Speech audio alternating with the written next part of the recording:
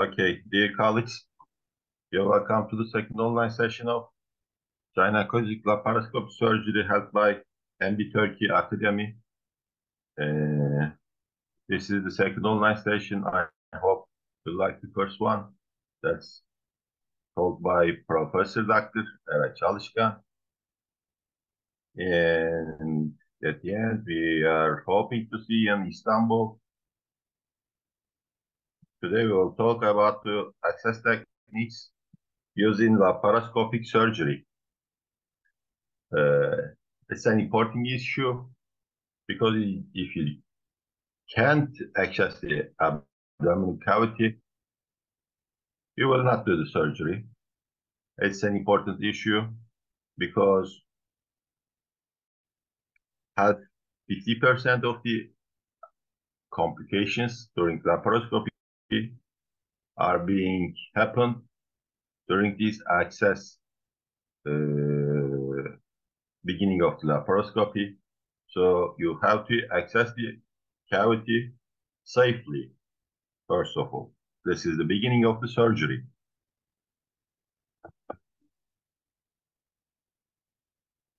Of course, laparoscopy is a minimally invasive surgery. It has lots of benefits, less pain, the patient returns to normal life earlier, and you have fewer post-operative complications, which are compared to open techniques. So you have to access the abdominal cavity before any laparoscopic procedure. During this access, these laparoscopic instruments traverse the abdominal wall, which include skin, the subcutaneous fat, variable myofascial layers, preperitoneal fat, parietal and parietal peritoneum. So you have to know the anatomy of the abdominal wall for a safe insertion of the laparoscopic devices. This is really important. The midline of the abdominal wall is the best place to access the abdomen because this place is devoid of the vessels and nerves, and this is the preferred initial access site. As you see in the picture, the layers of the abdominal wall in the midline include the skin, the subcutaneous fat, and facial layer, which is called the linea alba. And this is the linea alba is the coalitions of the anterior and the posterior rectus sheath. And if you will look at the structures from cranial to caudal and the midline abdominal intra-abdominal structures, you will get liver, stomach, transverse colon, omentum, small intestine, sigmoid colon, and bladder. And before the surgery, if you decompress the stomach and the bladder by catheters, you will minimize the risk of injury for these intra-abdominal organs. And that's really important. Which access locations we will use during this laparoscopic surgery? Umbilicus, of course, umbilicus is the most common location for establishing pneumoperitoneum with either Veress needle or open technique. Open technique is called, Hasson technique. And the umbilicus is the fusion of facial layers, and it's divided of subcutaneous fat. It's the thinnest place that you should enter the abdomen. The other points that you should use are is one of them is Palmer's point, which is 3 centimeters below the left posterior margin, and the mid-clavicular line.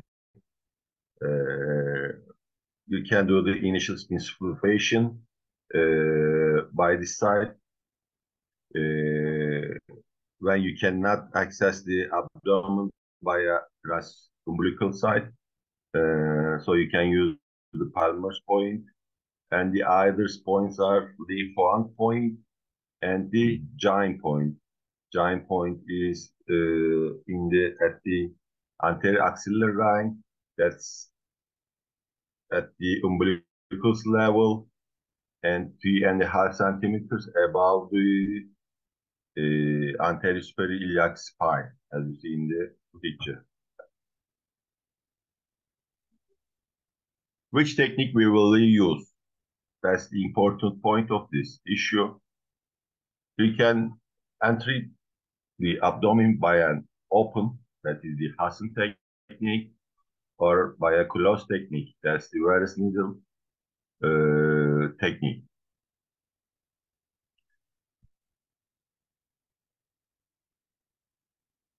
As I told, the initial access most commonly is performed at the umbilicus, but if you can use open technique on the abdominal wall anywhere. It can be performed anywhere on the abdominal wall. And if there's a mesh at the abdominal wall, you will avoid it.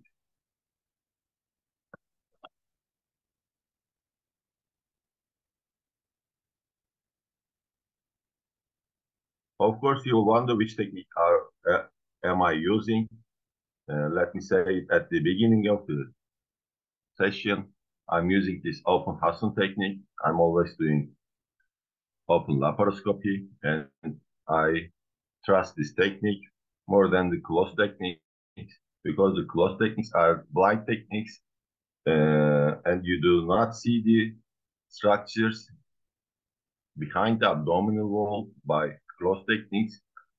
But in open technique, Hasson technique, you see what you are doing, what you are cutting, and which abdominal structures or is there an adhesion behind the wall. You can see it. It's an open technique, of course, and usually location site is periumbilical, and we do the incision under direct vision, and you see all the layers of the abdominal wall. And this technique can be used anywhere on the abdominal wall. Of course, a little according to your surgery skills, the procedure is time is last a little bit longer. And of course, you make an incision, you create a larger facial defect, and you have to close it at the end of the surgery. So how do we do the open laparoscopy? First, you make an incision in the skin, and you dissect the subcutaneous fat bluntly by a clamp. If you see any vessel, you can cauterize them. So when you see the fascia, you hold it with clamps. Then you have to incise the fascia until a small periperitoneal fat is identified. And after that, this is the important trick of this technique. You have to place stitches at the end of the facial edges. So you can use these stitches to secure the port and to prevent its displacement during the surgery. After that, you bluntly dissect the peritoneal fat and you bring the peritoneum up into the wound by a clamp, hemostat clamp. This is the second important part of this technique. And when you get the peritoneum, you incise the peritoneum and you get into the abdominal cavity. And then you sweep the underside of the abdominal wall with your finger, and you are sure that there's no omentum or bowel, and confirm that there is no adhesion behind the abdominal wall. And later you place the trocar, blunt-ended trocar.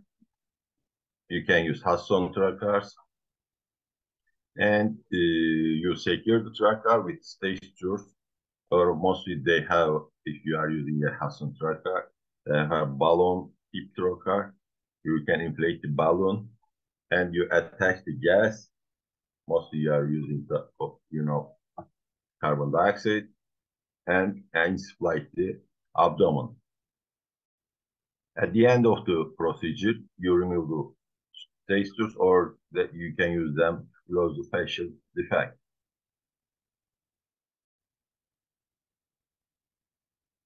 Two important part of this technique is you incise the fascia, and also you see the peritoneum, and you incise the peritoneum also. You see that we are usually using the umbilical location, inside the fascia, you put the stitches, and then when you get into the abdominal wall, you use your finger to secure there's no valvular momentum behind the wall. So then you place the trocar.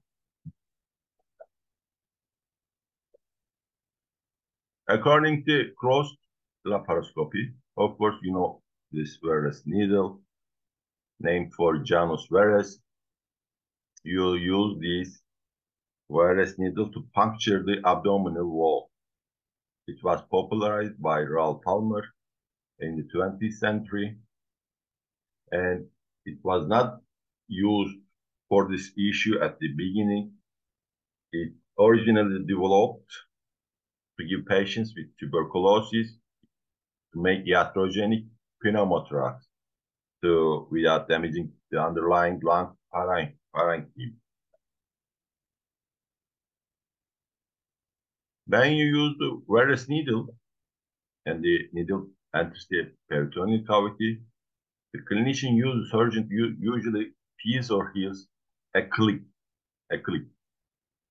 That's the sound of the protective sheet when it recoils. This is a really fast technique, according to open technique. It allows a quick entry to the abdomen. It shortens the surgery time. The insertion site of this Veress needle is usually umbilicus, but you have to be careful for the increased major vascular complications with the open technique, because the distance between the umbilical stalk and the aorta is generally less than 4 centimeters. And you can see a major vascular complication. So you have to retract the abdominal wall upward, so it will be more safer.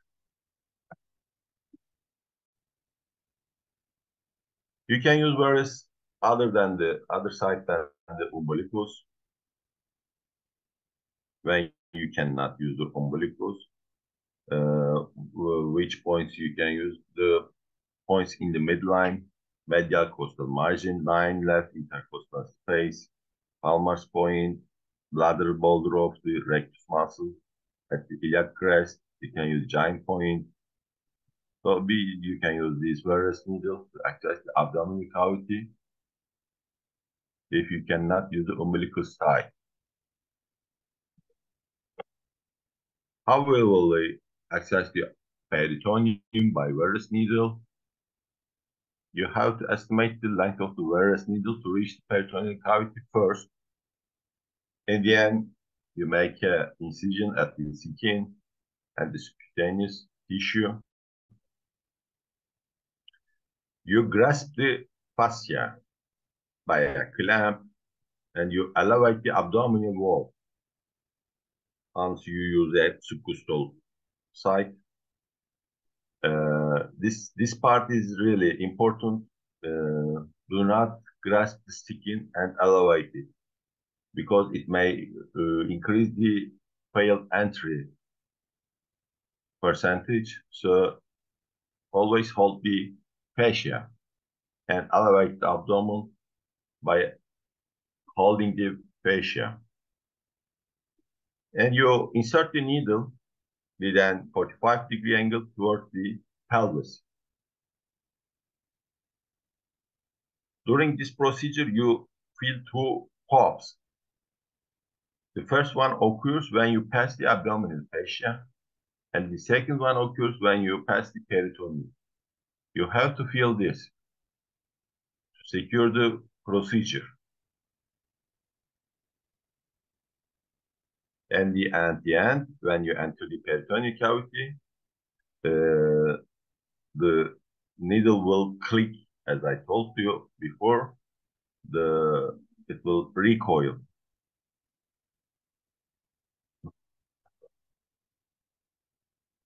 So when you enter the abdomen by a Veress needle, it's a closed laparoscopic technique, and you don't see the behind, whether you are in the abdomen or not, you are in the peritoneum or not. There are some checking issues to decide this. One is saline aspiration and injection. You can attach a syringe at the end of the Veress needle. First, you aspirate to be aware that there is no return of any blood or any other thing. Then then nothing comes, then you inject the saline to peritoneal space, and if the saline is injected freely without resistance, so you can be sure that an intraperitoneal location of the tip of the Veress needle is assumed. One other method is to confirm Veress needle placement is hanging drop method. You drop a saline into the open Veress needle hub, and you elevate the abdomen. So the drop of the water is drawn into the needle because, there is negative intra-abdominal pressure. So drop of the saline comes downward by that negative intra-abdominal pressure. So you can confirm it by this also. One other method is to confirm Veress needle placement is you measure the intraperitoneal pressure, which also we are using when we do closed laparoscopy seldomly. You can attach the gas at the end of the Veress needle. You can measure the intra-abdominal pressure by the laparoscopic insufflator. It has to be below the 10 millimeters mercury. This suggests that you are in the abdomen. The tip of the Veress needle is in the abdomen. Once you get into the peritoneum, you access and the peritoneum, you begin insufflation. Of course, the gas that we use during this insufflation is typically carbon dioxide. And of course, if you have properly placed the Veress at the abdomen, it will allow a free flow of gas. Also, when you begin insufflation, you'll get a tympani with percussion in the right upper quadrant of the abdomen at first. These procedures also confirms that you are in the abdomen. After you supply the pneumoperitoneum, you will place the first initial port during this procedure. So you remove the Veress needle, and you can place the first port into the Veress needle tract or an alternative site. And also you have to avoid a trocar direction or depth that could result in injury to the aorta or iliac arteries. This is important really because 50% of the complications happen during this intra-abdominal access at the first step. And these complications are really serious complications. And most of the major vascular complications are happen during this procedure at this time. So you have to hold the trocar shaft rather than its top. This may be help you to prevent uncontrolled depth, or you may arrange the speed of the penetration of the trocar by this way. When you insert the trocar first port, you hear a rush of gas that's coming from the peritoneal cavity, and that indicates that the proper trocar depth has been reached. So withdraw the trocar to advance the port cannula 1 to 2 centimeters, and you are sure placement within the intra-abdominal cavity. And after that, you insert the camera, the laparoscope, into the part, and you confirm that there is no injury in the intra-abdominal organs. First, you have to check if there is any injury, because this is a blind technique. You didn't see the tip of the Veress needle. You didn't see the tip of the trocar.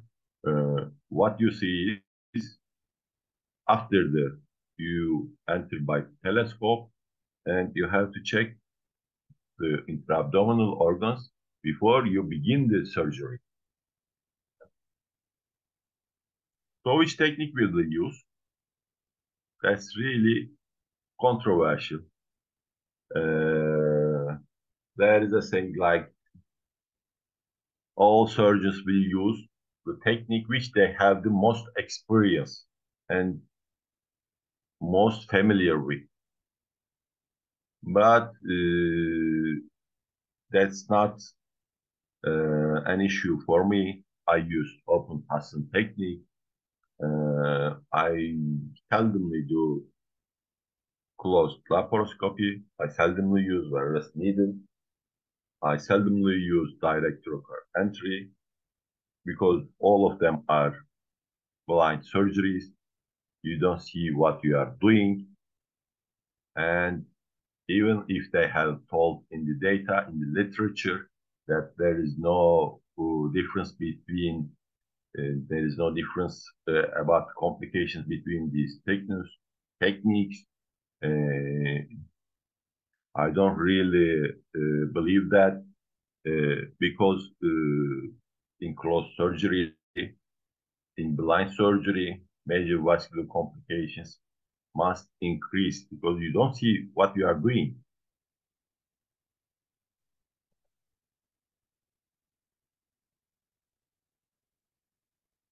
When you are insufflating the abdomen by carbon dioxide, you will first, of course, the pressure will begin below the 10 millimeters, millimeters mercury. If you begin insufflating and the pressure rapidly increases, then the needle or the port may be displaced or occluded.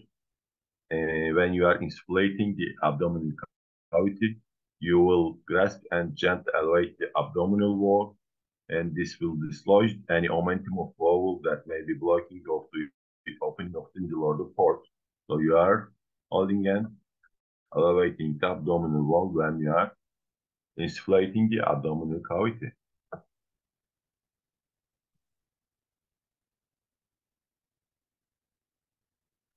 Of course, the target pressure of the abdominal cavities before you begin surgery is between 12 and 15 millimeter mercury for the preference of surgeon.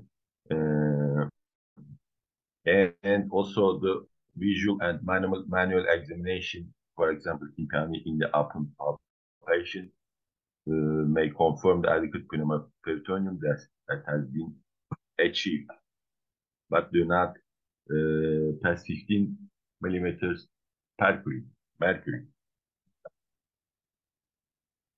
Because when you are establishing pneumoperitoneum by carbon dioxide gas, during its insufflation, you increase the heart rate, mean arterial pressure, Also, systemic and pulmonary vascular resistance. You decrease the vital capacity of the pulmonary system, you decrease the venous return, you decrease the preload. Also, you decrease the cardiac output by this insufflation. But if you don't pass the 50 millimeters into abdominal pressure, these physiologic effects are not detrimental, according to the American Society of Anesthesiologists, at the class 1 and class 2 patients. And when you finish the surgery, all of these effects are diminished. That's important. When you get into the abdominal cavity, you place the second port according to surgery you are doing. For example, in this picture, you see the port sites for total laparoscopic hysterectomy surgery. So secondary ports must always be placed with the after the abdomen has been inflated by carbon dioxide and under direct vision. When you put the laparoscope inside, you have to see the abdominal wall first, and you plan a secure site for the second port. Mostly the surgeon stands opposite to the surgery that he will do. And at the end of the surgery, mostly in the open technique, Hasson technique, a port of 10 millimeters or more, you have to close the fascia. As you know, when you are beginning with open laparoscopy, you have put the stitches. You can use those stitches to close. But less than 10 millimeter port size, you do not have to close the fascia. If you have passed the mesh site, so you have to also to close that facial defect by permanent suture. You may have some problems during these access procedures. One of them is failed entry. If when you place the Veress needle, bile, enteric contents, or blood may return, and during this situation, you will not move the needle. It should be left in its place, and you will enter the peritoneum at an alternative site. Don't move the needle. When you enter the abdomen from an alternative site, so you can see the injury, the tip of the Veress needle, so you can manage this complication easily by that.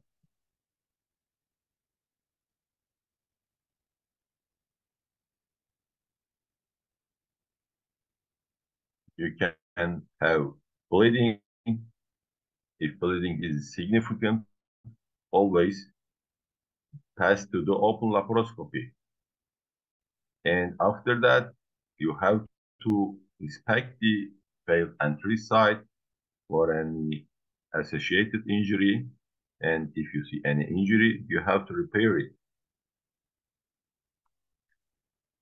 And if you fail to entry by the Veress needle into the abdomen without any complication, you can reattempt the surgery, reattempt at the same access site. You can use the same access site if there's no complication. Force may leak during this procedure. Gas may leak during this procedure. It's mostly due to a fascial defect or too large or excess port angulation. You can use balloon tip trocars during this troubles, or you may use additional sutures, or you can place a towel clamp around the trocar and it will help you stop this leaking port.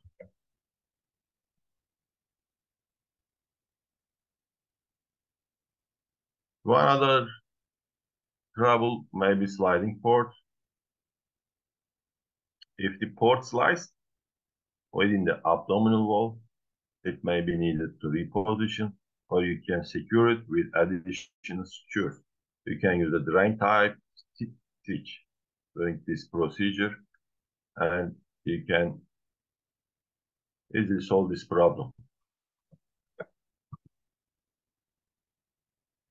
One other trouble may be during this access as the bleeding port during this access to the intra-abdominal cavity, to the peritoneum. The vessels of the abdomen can be injured. And also this bleeding may not become apparent after you have removed the trocar. You have to inspect during and following removal of the port. First, you inspect when you get into the peritoneum, and when you finish the surgery, you also check the port size for bleeding. So if there's any bleeding, you usually manage this bleeding by electrocautery, and sometimes you may need to enlarge the skin incision to control this bleeding. Alternatively, we can use stitches. Those are placed into the abdominal wall under direct laparoscopic visualization.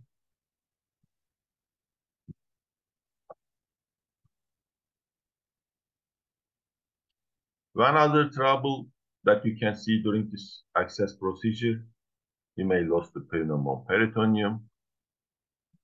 All potential sites of this loss should be assessed. You have to check the gas supply. You have to check the insufflation tubing. You have to check the insulator. You have to check port site, and you have to check valves for this loss of pneumoperitoneum. So again, you can easily solve this trouble also.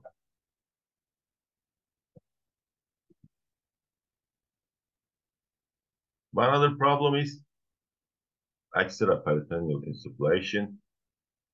During this access, subcutaneous, periperitoneal, or omental insufflation can occur. First, you have to confirm the placement of the Veress or Hasson trocar. You have to be sure that it's intraperitoneal. If you see this problem, you must see that abdominal wall will distend, but it's not tympanic. Instead, you get a crepitus sound. Subcutaneous carbon dioxide insufflation may affect the pulmonary functions. You have to notify the anesthesia for this problem. But small amounts of extraperitoneal air is usually quickly reabsorbed once you get into the intra-abdominal cavity by intraperitoneal insufflation. But in older patients, this subcutaneous carbon dioxide can progress rapidly and quickly reaching the chest wall, neck, and face. So you have to be careful that you are insufflating the peritoneum, the abdomen. One other problem is, of course, you see at the end of surgery, this access port site pain, or post-operative shoulder pain, post-operative polar chain, essentially repair pain, and it's due to the irritation of the diaphragm by fluid, blood, or carbonic acid. And if you reduce the insufflation rate and insufflation pressure at the beginning, it may help you some little. And also you can use the techniques at the end of the surgery. You have to remove the carbon dioxide gas from the peritoneum optimally.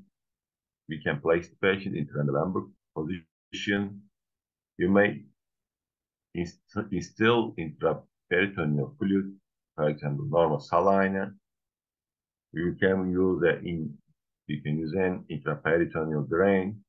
Maybe you can apply local anesthetic to the peritoneal cavity. You can use all these procedures.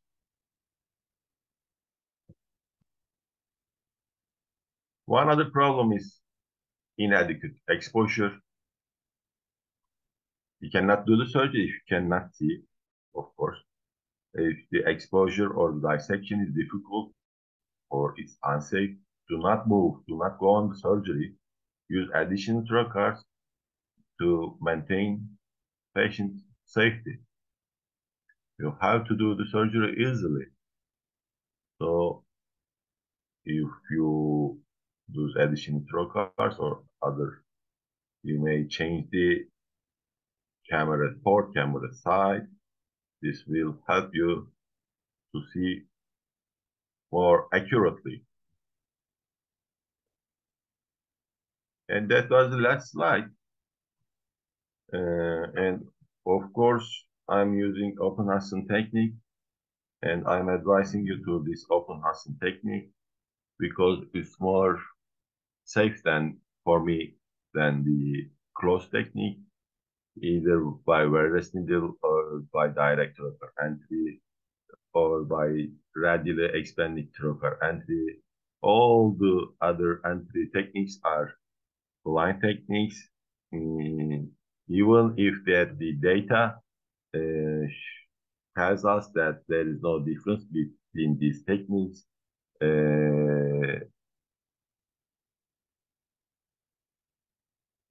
I don't believe that data more because you have to do the surgery safely and you have to see what you are doing. If you have any questions, we can answer them.